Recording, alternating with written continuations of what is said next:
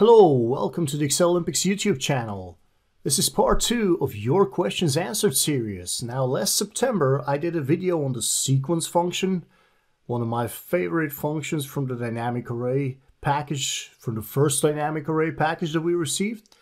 And about 2 weeks ago I got a question from Alexander, which was, how do you create, because the sequence function, right, what it does is it creates, shockingly, a sequence.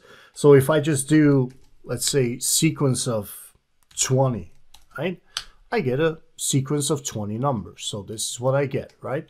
Now his question was, could I make a sequence of like 20 numbers, but to have the first 10 numbers just like here, and then 2 blanks, and then 11 to 20 following that, right? So a single sequence function will kind of allow me to do a pause in between or something like that. And whereas the question was definitely not, a simple one, so that's why I also decided to do this, because I think everyone would benefit from it. It was also that when I posted my solution, it was, it was just the way I would solve this. But Alexander was thrilled, and I thought, well, what's so excited about it? And then I realized it's so different than even I would have solved this even a year ago, right? And so if I was to solve this a year ago, let's say 3 years ago, and so what I would basically do is something like this. I would go equals row, right? And this would be my go-to function, even for IDs in tables or something like that. And it would sort of give me, those regular numbers. But then I could also go, oh, and now if, right? And now I could go, if this row is less than 10, is less than, or let's just say less than 11, otherwise I would have to go less than or equal to 10, then what I want you to do is I want you to just give me the row, right? But if that is not so, then I want you to check if row, right, is less than 13, right? And those would be my 11 and 12. And if that is true, then I actually want a blank, right? But then, if that is not true, so it's not less than 11, it's not less than 13, that means it's less than 20. It will actually be 23 in that point, or 22. So what I want to do here is say, okay, well, if both of those are not true, then I want you to take the row and I want you to do a -2. And now, to not get way off of this, let's just check it what it does, right? So if I go down to here, I get my usual sequence from 1 to 10. Then I have my pause of 2, and that of course could be anything. And then I have 11 and so on down here, right?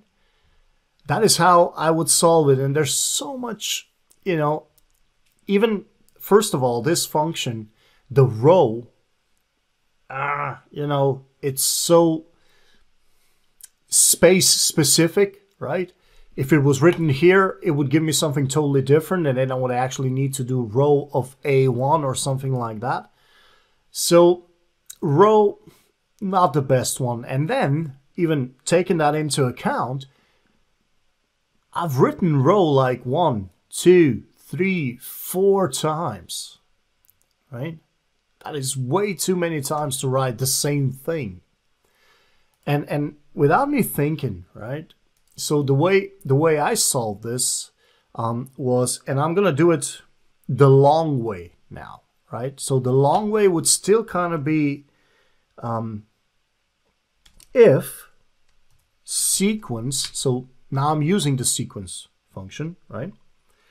And I'm going sequence of, let's do 22, right? And if that is less than, and let's say if that is less than 11, then just do the sequence of 22, right? But if that is not the case, I want you to check if sequence of 22 is less than 13. So it's kind of the same, you know, the same thing we did before, right? Just with a different function. And if that is true, I want it to be blank. And then if that is not true, I want you to do a sequence of 22 minus 2. Now, I'm going to close this down, right? And let's see what happens, right? So we get kind of exactly what we were looking for. So a sequence goes to 22, but you don't see the 22. You actually see the 20 because it's a minus 2 at that point, right? So it goes down to here just as a sequence function. Then because it's between 11 and 13, so it's in here, you get the blank, and then onwards you get the minus 2. Right? So even this, right, a single function just does it. Right? And then you could, you know, sort of make this dynamic, sort of make this dynamic, the pause in between, right? It would be equal to this, but it will also, this would then be equal to the first, let's say the beginning of the pause plus, you know, dx. So this could be created or actually made dynamic in many ways, but the first part here is I use the sequence function. But then you go and you say, oh, and then you wrote if, right? There's 2 ifs, and what if I wanted another one? It would be 3 ifs and so on. And so let's make it better. Now, the first thing, you know, I actually did here is I used something that was kind of a, how do I say this? It's a helper, so I don't need to write sequence several times, right? Because it's the same thing.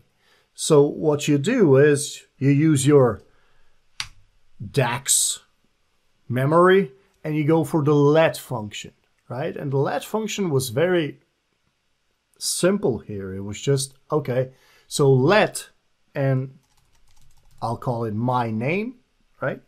So let my name define sequence of 22, right? That is what I'm calling my name, right? And from here on out, I don't need to write sequence 22. I just do my name, my name, my name, right? And then comes the calculation, right? And instead of me doing if as many times as I need it, I'll just do ifs, right? And the ifs will say, okay, so ifs, the sequence, and now it's more or less a test and what if it's true, a test and what if it's true, right? So what we're going to do is we're going to say, I want you to take my name, right? And figure out if my name is less than 11. Right? I didn't need to write a sequence. And then if that is true, I want you to give me my name. If that is not true, I want you to check if my name is less than 13. Right? And now if that is true, then I want you to give me a blank. And then I want you to check if my name, and then I think I went for something like, if my name is less than 23, I guess, then here's what I want you to do. Just give me my name minus 2. right? And the beauty of this, the real beauty of this is it's a single function. It doesn't have 3 ifs, right? Or 2 ifs. It just have 1 ifs, which sounds strange, but that's the way it is. And with the let function in the beginning, I'm able to just write the sequence once and then reuse it as many times as I want to, right? So when I publish this as a comment or as a solution or whatever, I wasn't even thinking, but this is such a modern way of using Excel, right? It's using the let, it's using the ifs function, and it really does help. It really does make it shorter, it makes it easier to read, it makes it better, right? And even if with this I was now going for the, you know, making it some sort of a random thing, I could easily go with 1, 2, 3 parameters, right? This would be the one that I would put into sequence. This would be the first kind of limitation.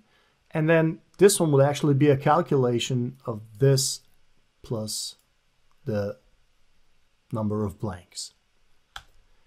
And I really think, without me, you know, thinking at the time, that I love this solution. I love it how modern it is, and I love it how modern Excel has become, right? How we can write things so clearly, and much easier these days. So anyways, these are your questions answered. Alexander, thank you for your question, and keep the questions coming. Thank you for watching, and I'll see you on the next one.